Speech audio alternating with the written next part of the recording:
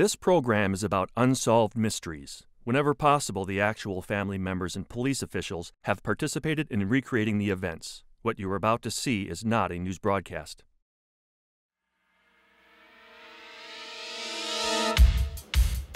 In 1987, Withville, Virginia was deluged by an unprecedented wave of UFO sightings.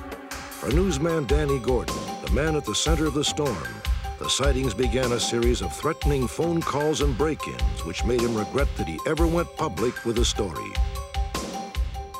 When a newspaper reporter in Ohio began researching several unconnected murders, he had no idea that his investigation would take him into a dark and dangerous subculture and put him on the trail of a possible serial killer. 70 years ago, a man named Bill Beatty had a vision. He would build a magnificent castle in the rolling hills of New Jersey. Today, many people believe they have seen his ghost roaming the grounds, unable and unwilling to leave his masterpiece. Join me for another edition of Unsolved Mysteries.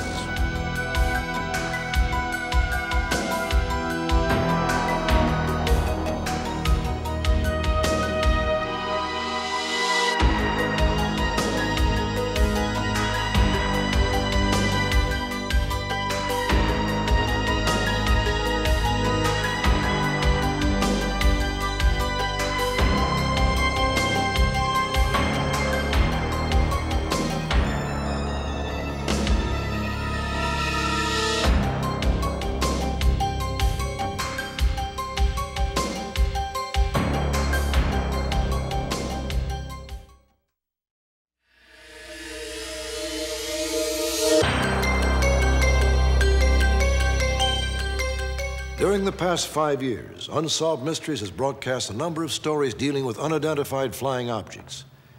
Viewed in retrospect, they chronicle the history of UFO sightings in America and Europe.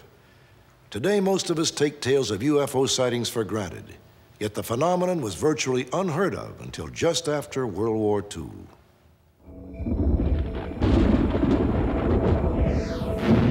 (1947). The genesis of UFO sightings unfolded in the New Mexico desert near Roswell Army Air Base. Military investigators were called in to examine the debris of an unknown aircraft. The incident was thoroughly documented and even publicized. Incredibly, a few eyewitnesses claimed that alien life forms were also recovered. Ultimately, the authorities denied the entire affair and insisted the UFO was nothing more than a downed weather balloon. 18 years later, in 1965, residents of a small Pennsylvania village observed a fiery object streak through the sky, then fall to Earth. Many witnesses saw an Air Force radar squadron hauling the object away. The military dismissed the sighting as a meteorite and insisted that nothing was ever recovered. Over the next 25 years, reports of close encounters proliferated, many of them on or near military bases. One of the most remarkable occurred on December 26, 1980, at Bentwaters, an American air base in England. There's definitely something up there.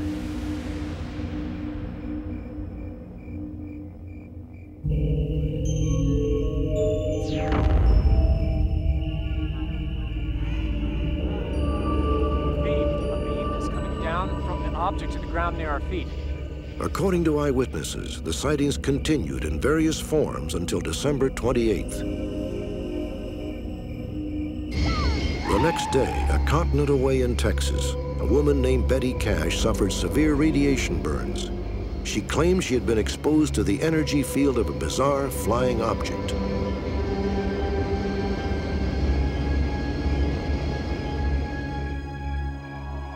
Most recently, between 1989 and 1991, thousands of people in Belgium reported a literal invasion of strange unearthly crafts.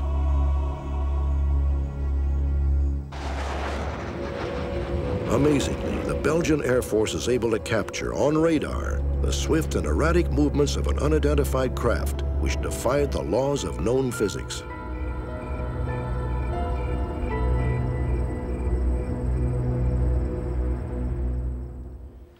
For those of us who've never encountered a UFO, reports of such events often sound far-fetched. In fact, some eyewitnesses who go public risk becoming the object of ridicule and scorn. Others are simply ignored. In either case, an acknowledged UFO sighting can profoundly change a person's life in ways that he or she never imagined possible.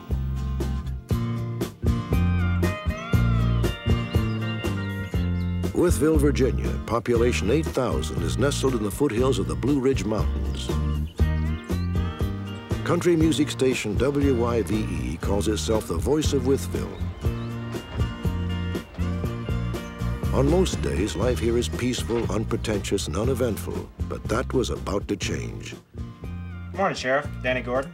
On October 7th, 1987, radio reporter Danny Gordon checked in, as usual, with a county sheriff and heard an unbelievable tale. Over near Austinville? Huh? Right. Got anything else?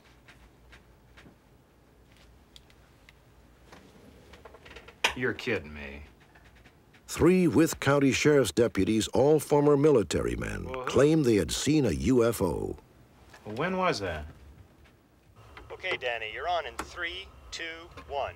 Unidentified flying objects have been sighted over Wythe County on Monday and Tuesday evenings. The Wythe County Sheriff... There was a filler piece that came on at the end of the news, which I usually relegate to something that's maybe unusual, like we had one police officer had killed 5 chickens once with 2 shots, and that was a story that ran as kind of a ha-ha piece. And this was another ha-ha piece, and being a very skeptical newsman, it was definitely not in my lead part of my news.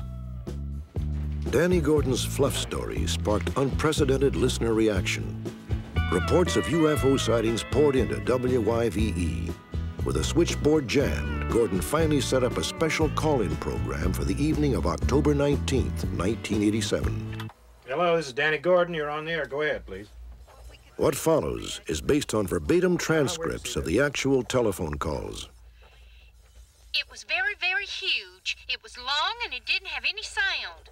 It had a big light on the front, one in the center, and one in the back. Well, it kind of looked something about like an egg shape to me. What we could see was red, green, and white, sort of flashing lights.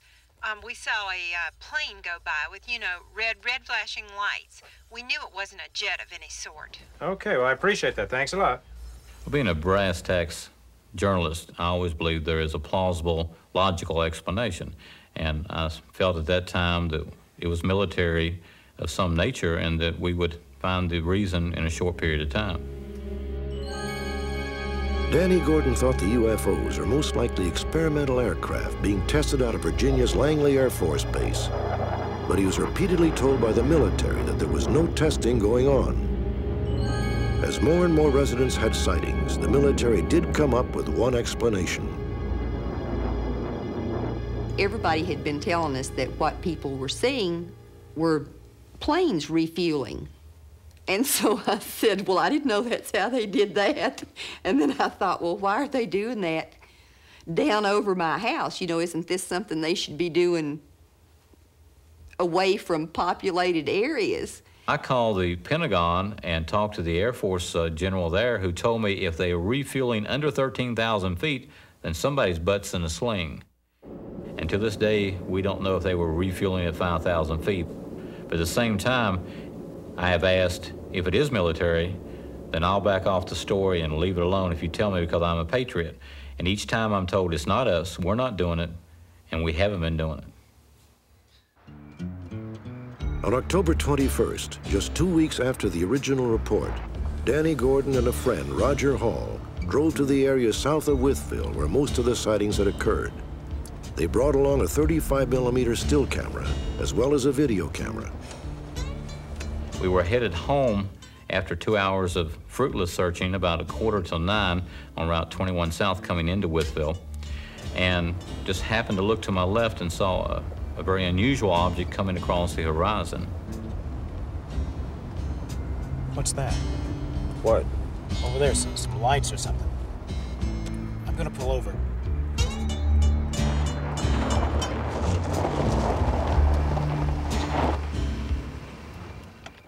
I pulled off to the side of the road in a hurry, jumped out. He got out of the right side, and as he got out, I noticed the craft was coming at me, was very large. It had a dome shape to the top of it, had no wings, and had what appeared to be a strobe putting out multicolored lights on the right side of the craft.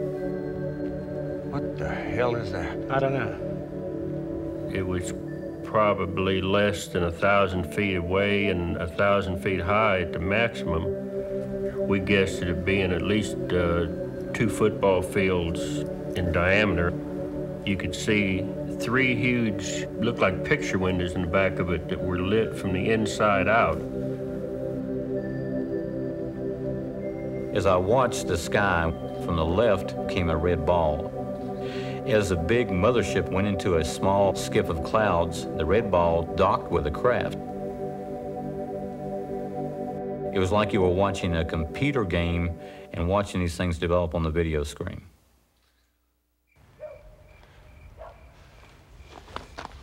Did you get a picture of that? No, didn't you?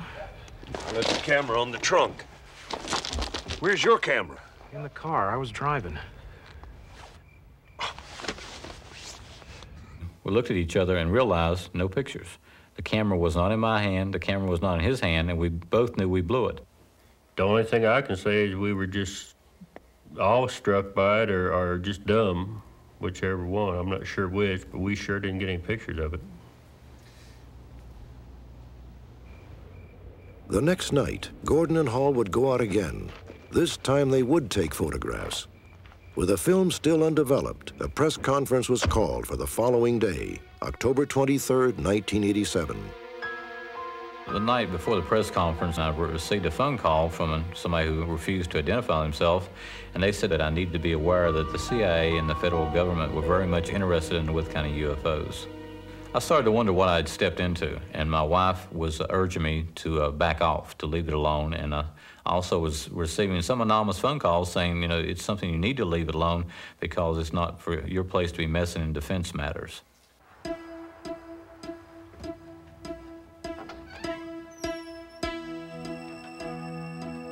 Becky? After the press conference, Gordon discovered that his house had been broken into. Becky? Oddly, nothing was stolen, and Gordon is convinced that someone was looking for the photographs. When developed, the pictures revealed only vague streaks of light in the sky. But Danny Gordon would soon have another opportunity to photograph the UFOs. 6 weeks later, on December 2nd, Danny, his wife, and daughter were leaving the local mall when they encountered some unexpected visitors.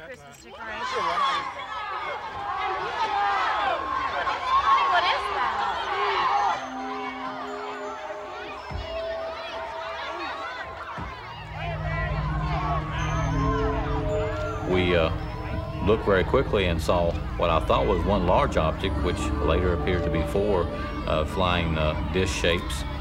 As soon as the objects were photographed, they disappeared from view. When the pictures came out, they had a lot of grain, but they showed definite 4 shapes of objects in the sky.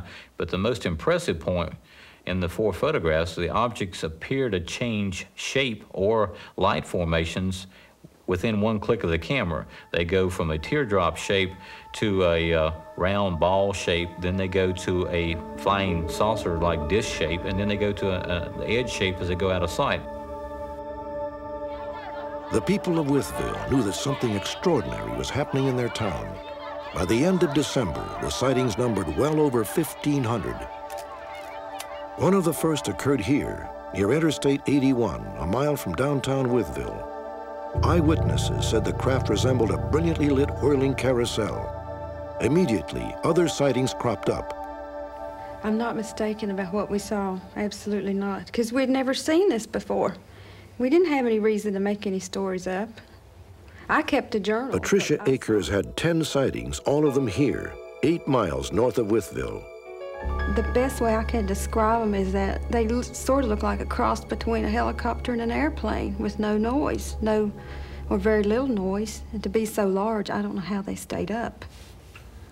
I'd say that the educated psychologists and psychiatrists, it's debunking what we've seen and everything. They've never been here. They've never seen it. I was skeptic until I started seeing this stuff. Rita Marie Vaught saw a UFO behind this ridge, half a mile from her house. I've seen the circular object in the sky, all different colors that kept going around and around. It would be sort of looking like a carousel, but it didn't scare me. None of this has scared me. Until I see the little green men walking around, I won't be scared.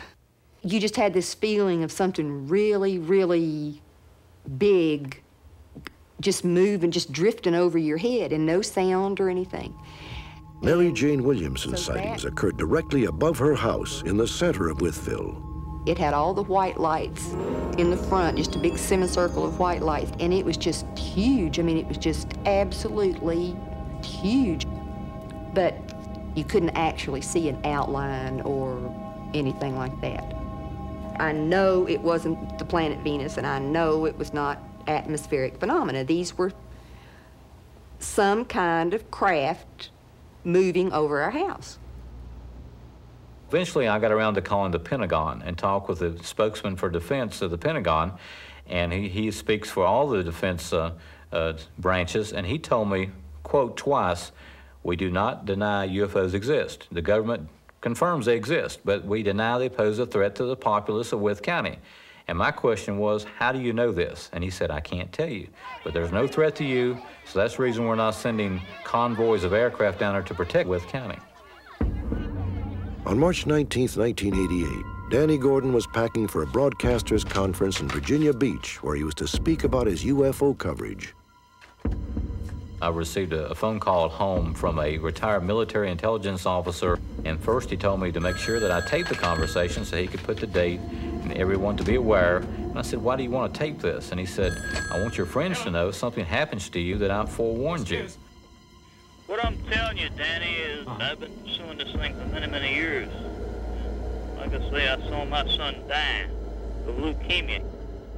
He told me that because of his investigations into the UFO field, that they had hit his son and caused his son to die with some kind of virus connected to leukemia.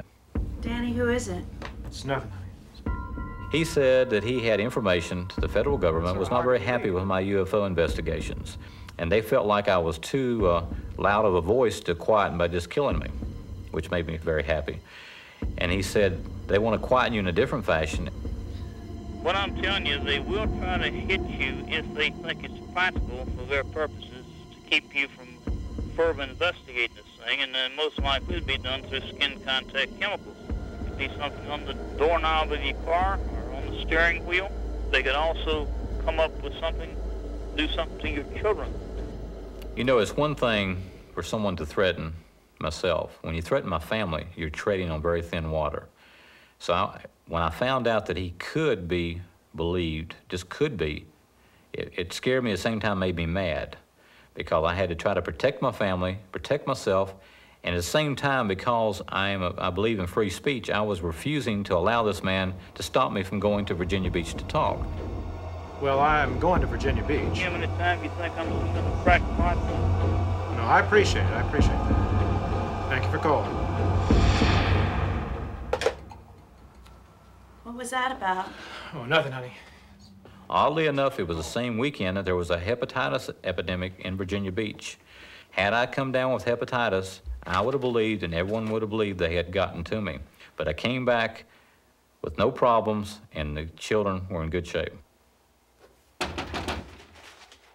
Less than 1 month after the disturbing phone call, Gordon had two surprise visitors at his home. My associate Michael, we're with the Richmond Gazette. I'd like to ask you a few questions, if you don't mind, about these recent UFO sightings. No, that'd be fine. That'd be fine. Okay, great. They remained for approximately 45 minutes, one interviewing Danny Gordon, the other roaming through the house, snapping photographs. How did you personally get involved? They had told me when they left they would send me a copy of the article so I could peruse it. And when I didn't receive one, I called the newspaper and they said, well, these two guys are not on our payroll. They don't work for us. So who they were, I don't know, but they were in my house, saw my pictures, saw my negatives, talked to my family, took pictures, and then left, but they were not with the newspaper. I think we've got everything we need, Mr. Gordon. Thank you very much for your time. Thank you.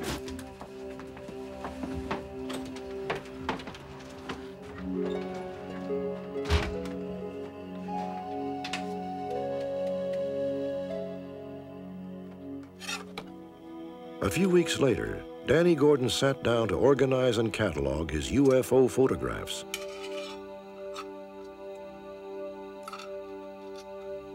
When I got to the canister which had the UFO negatives, I quickly opened it up and found some UFO negatives, but the one negative with the shots from the shopping mall was missing. I felt like maybe there was something in those photographs that I was not seeing. So I took the photographs to some other people to look at. We used magnifying glasses, we measured angles, trying to find out why these photographs were so important. And we've yet to discover why anyone would want to steal that one specific set of 4 in a series of photographs of the UFOs. Danny Gordon had nearly reached the end of his rope. His house had been broken into. He had received countless late-night phone calls, some of them threatening. Bogus reporters had visited his home. Finally, his UFO negatives disappeared. 2 months later, the stress caught up with Danny Gordon.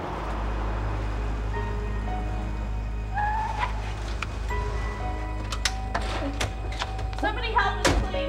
What's going on? He just keeled over. He was getting ready for work. I think he's having a heart attack. How you doing, sir? What happened? Not so well. Doctors would later determine that the attack had been brought on not by heart problems, but by severe exhaustion. Danny Gordon was cautioned that continued involvement with the UFO controversy could jeopardize his health. I myself have not had a sighting since December of 1990, but purposely I don't go out and look because it's upset my life enough. I would just as soon never see a UFO again in my lifetime. If I had my choice, I'd not report the UFO story again. It's just been too hard on my life and created too many problems. Don't look up, because once you look up and you tell somebody what you saw, your life is changed forever.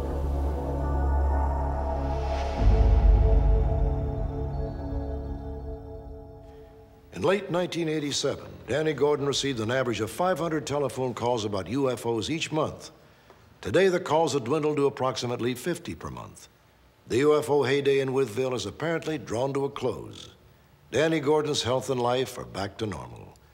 But if history is any indicator, sometime soon in another small town, someone else will look up and his or her life will never be the same.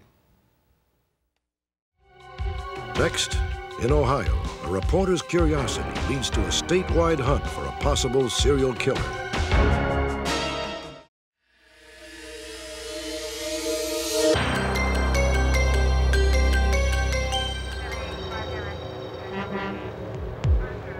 On April 19, 1990, the partially nude body of a woman was found behind a truck stop in Licking County, Ohio. She had been beaten to death. All of her jewelry and some articles of clothing were missing. About the bruising on the eye. Despite an extensive investigation by county sheriffs, the victim was never identified. No one was aware that her murder was not an isolated case. 4 years earlier, the body of this woman, 23-year-old Shirley Dean Taylor, was found behind a traffic barrier on Interstate 71 in nearby Medina County. Taylor, a known prostitute, had also been beaten to death. Let's get her down to the county morgue. As in the case of the Jane Doe, all jewelry and several pieces of clothing had been removed from the body. No one would connect the nearly identical murders until 1990. In November of that year, Michael Behrens, a reporter for the Columbus Dispatch, began preliminary research for a possible story on serial killers.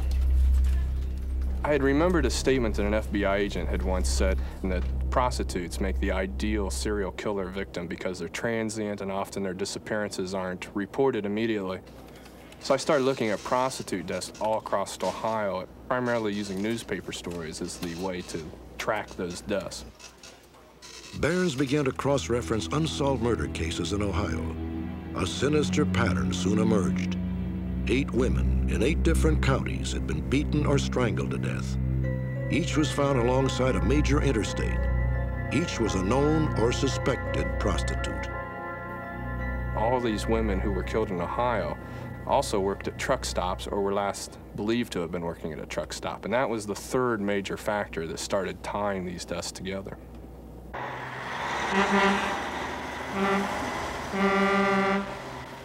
Michael Behrens began an investigation that took him into a little-known subculture of Ohio's interstate truck stops. You drive by them and you see these restaurants and these trucks, but until you sit there, you don't see what the underbelly, the underworld of these little mini-cities that form each night and then break apart each morning and come together. See you next time, sweetie. Yeah, you take care. Behrens discovered a flourishing sex-for-sale industry at truck stops throughout the state. On any given night, any number of women were available. The prostitutes work off a CB radio, and it's all done anonymously. The prostitute will get on the radio and give her handle and some little catchphrase that she's developed as her trademark, and the truck will answer back and say, yeah, this is the Blue Peterbilt in row 3, come meet me. And she goes off to the truck, and then usually once she gets in the truck, she'll use the trucker's CB to radio to her next customer. 27-year-old Anna Marie Patterson was a sixth known victim. In reviewing the investigation of her murder, Michael Behrens uncovered several possible clues to the killer's identity. Hey there, guys. This is Sleeping Beauty. If you're looking for a good time, come back. On February 8, 1987, Anna Marie was working at a truck stop in Austintown, Ohio, 150 miles north of Columbus. According to witnesses, just after midnight, Anna Marie answered a call from a driver of a black or dark blue Peterbilt truck. The man used the CB handle, Dr. No. Hey, how you doing? Sleeping Beauty? Sure enough. Come on up. How you doing tonight? Great. My God, it's freezing out there. Don't you worry, I'll warm you up. 25 days later, Anna Marie's body was found alongside Interstate 71, north of Cincinnati. Anna Marie was found about 250 miles from where she was last seen, in a field, in a drainage ditch, in about 4 to 6 inches of water. Her head had been bashed in, and she was brutally beaten. She wasn't just killed, she was mutilated in essence. The sleeping bag has a body of a white female. Anna Marie had a rule of only staying in the truck stop and would not allow a trucker to take her off the stop. That's why it's believed that she was probably killed or at least knocked unconscious at the stop. At the time of her death, Anna Marie Patterson was 6 months pregnant. An autopsy revealed that she had been killed within 48 hours of her disappearance. The condition of her body clearly indicated that the killer had kept it refrigerated for nearly a month. There has been some speculation that some of these victims have been driven many more miles than the actual distance from last seen to found. There may be an indication that the killer is doing something with these victims, either verbally, physically, or otherwise, after death. According to Behrens, the killing spree began with the murder of an unidentified woman in April of 1981. Over the next 9 years, the bodies of 7 other victims were dumped along interstates in different counties. Each woman was viciously beaten or strangled to death. Each had jewelry and clothing removed from her body. The conclusion we reached is that there was overwhelming evidence that a potential serial killer was trolling Ohio interstates in search of victims. And not only Ohio, but many different Midwest states and even going to the East Coast. We thought the evidence was overwhelming to present that to the public. On March 10, 1991, the Columbus Dispatch ran Michael Behrens' story. It detailed compelling evidence which suggested the murders of the 8 women were the work of one killer. 10 days later, the Ohio Attorney General and the Buckeye State Sheriff's Association formed a special task force. They established a 24-hour toll-free hotline as part of an unprecedented statewide investigation. We were finding that what was happening in one county was not necessarily being told to another county. And a clue in one county that may have meant nothing may have meant a great deal in just the adjacent county. What may be the most significant clue in this case is also the most perplexing. Killers tend to dump in places that they feel comfortable with. That's why you'll find a grouping of bodies in a river or such. This killer scatters these bodies, and that's the big question, why? There have been great speculation among the officers themselves as, do we really have an intelligent killer out there who knows enough about law enforcement to have dumped the bodies in these different jurisdictions? There's even been speculation that the killer could be a security guard or even a former police officer who knows enough about police investigative techniques to do that.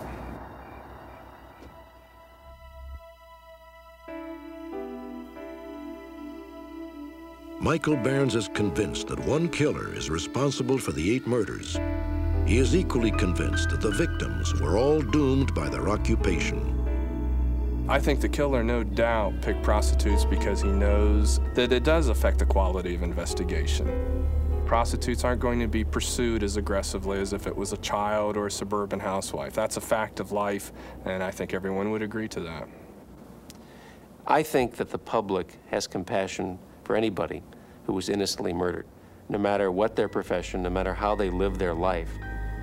When someone's life is snuffed out for absolutely no reason, I think people get angry. The last known victim in Ohio was discovered in November of 1990. However, authorities have been stunned to learn of as many as 150 other homicides nationwide that fit the same basic pattern.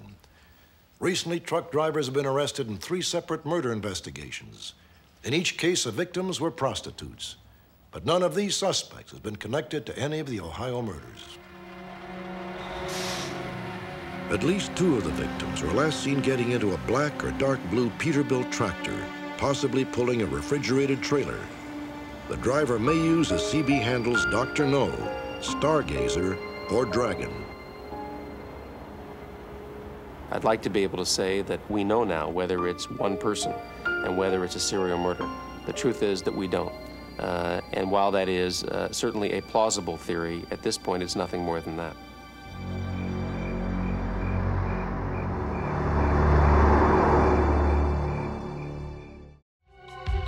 Stay tuned. An elegant mansion in New Jersey is said to be haunted by the ghost of its builder.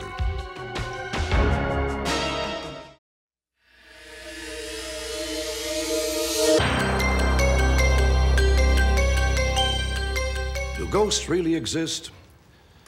The fact is that 25% of all Americans today believe they do. Perhaps ghosts are no more than our own need for something beyond the world we can touch and feel and logically comprehend. Or perhaps, as one family in New Jersey believes, they're really out there. In 1923, a man named Bill Beatty had a dream. He imagined a 17th century Norman castle rising stone by stone on 150 acres of woodland in Basking Ridge, New Jersey. Everything's coming along just fine. We've completed work on the kitchen and the basement. Bill Beatty had the means to make his dream come true. As an advertising executive in New York City, he had amassed a sizable fortune. His wife, Sarah, was wealthy in her own right. Anything with the window until the oak comes in. Well, when's the oak coming? It's going to take 2 or 3 days. This is the window I was talking about. The Beattys envisioned their castle as a center of an artist colony, surrounded by bungalows fronting a man-made lake. How far up are we going to go? We're going to go up another foot, okay? And you're going to have 5, you're going to have 11 by 5. In 1930, before construction was complete, the Beattys moved into the castle with their 4 children. But Bill Beatty would never see the completion of his dream. Just 1 year later, he died at the age of 45, a victim of influenza. His castle would not be finished for another 5 years. Sarah Beatty never remarried. She raised all 4 children in the castle and lived there until 1941. From 1945 to 1971, the castle was occupied by 2 different boys' schools. From the start, students and teachers reported eerie organ music echoing through the corridors. Oddly, the school owned no pipe organ. However, the long-dead Bill Beatty had owned one. Was it possible that Bill Beatty loved his castle so much that he refused to leave even in death? Old-timers remember that Sarah Beatty often held seances trying to communicate with Bill. When the second boys' school moved out of the castle, many of the faculty and students remained convinced the premises were haunted. In 1972, Don and Carol Burlingame bought the castle and began to remodel. They would soon learn about the ghost in residence firsthand. Carol was really the first one to feel some sort of presence, and she had a friend that was sort of an amateur parapsychologist. And we brought her in, and she said, well, there definitely is a presence here. He's definitely friendly, and he's male. And Carol said, well, maybe we should try to get rid of him. Shouldn't we have a seance? And she said, no, you better leave things exactly the way they are. He's friendly, he's happy, let it go at that. After the Burlingames moved in, hammering noises resounded through the hallways and disembodied footsteps trod the stairs. Before long, the ghost made his presence known in other, more high-tech ways. Much greater. Always right. What's going on? Always right. I don't know. Yeah, it's featuring sports. Let me see if I can fix it. You just get into a movie, just the really interesting part, and all of a sudden the station would change. It would go from 2 to 3 to 4 to 5. And it happened more than one time. Turning back. And even. I knew that there was a presence here. But what I couldn't figure out was, why was he here? Who was he? When was he going to leave? If, in fact, was he ever going to leave? It was something I couldn't figure out.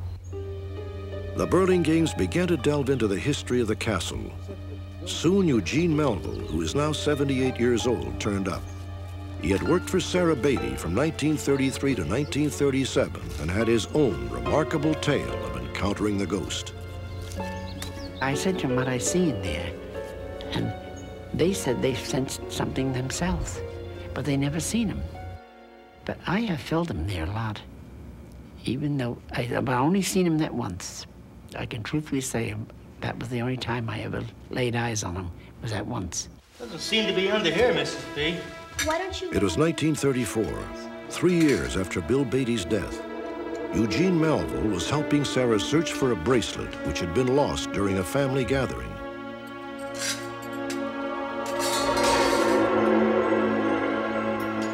It's Bill, my husband. But he's dead, Mrs. B. But it was a figure of a man standing there.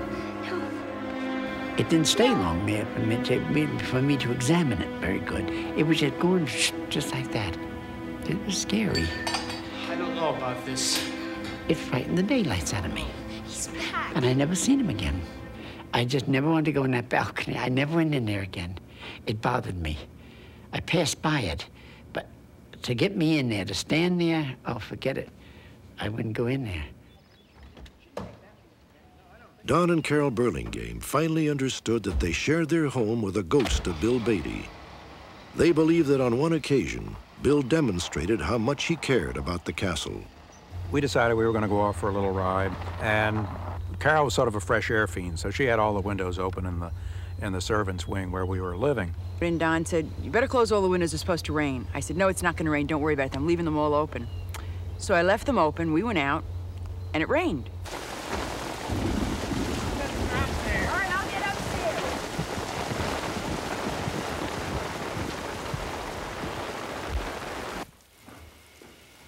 We came home, and all of the casement windows, which opened from the inside and opened to the inside, were all closed and latched. How wet did it get? It didn't. There's no water on the floors. Everything's fine, and the windows are closed. Well, how's that possible? I don't know. So there wasn't a drop of rain in the house. So our only conclusion was, because there's no other way for them to have been closed, is that Bill helped us out when he saw the rain coming. He closed all the windows and gave us a hand. From that day on, Bill Beatty's ghost was a constant presence in the Burlingames' lives. Bill and I have an agreement. I chatted with him one day, because I didn't see him, but I chatted with him anyhow, and I said, Bill, you can stay here for as long as you want. I enjoy having you around. You don't bother me. Just don't ever let me see you, because if I do see you, I'll probably wind up in a padded cell somewhere. So you're welcome to stay, just don't materialize. And he never has.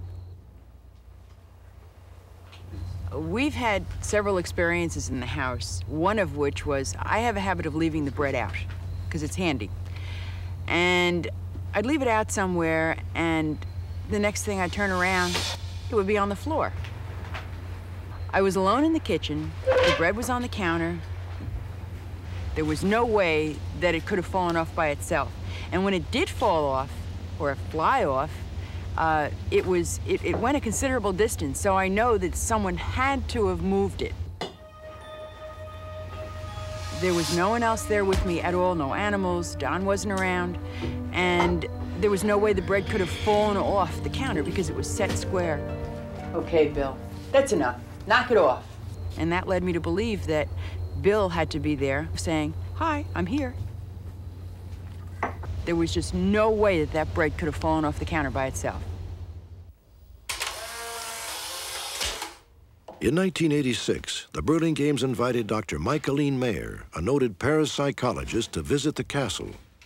Mayer, along with an assistant, conducted a series of tests for paranormal activity. Our physical instruments were not able to detect anything unusual. But in this particular case, the sheer volume of the reports adds to the credibility of the case. People have experienced similar phenomena when living at the castle, even though these are people who may never have spoken to each other. One of our witnesses in this case, a particularly credible witness, in fact, a professional person of some stature, reported seeing in the driveway in front of the castle a person who dissipated right in front of his eyes. Can I help you? Who are you?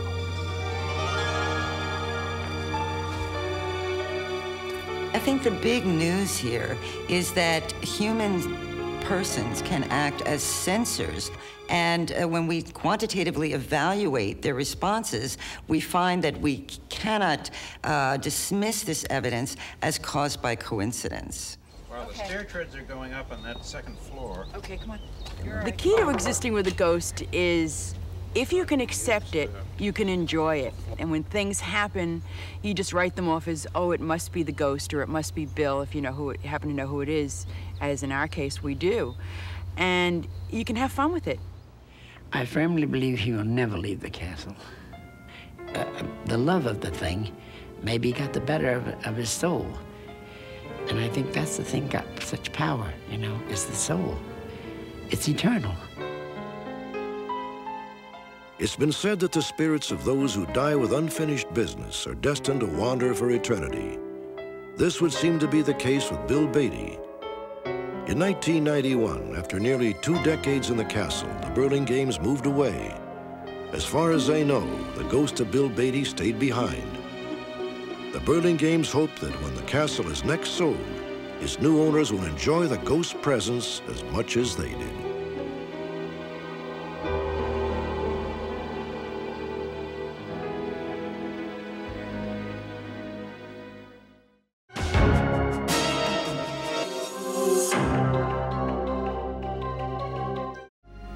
Join me next time for an all-new edition of Unsolved Mysteries.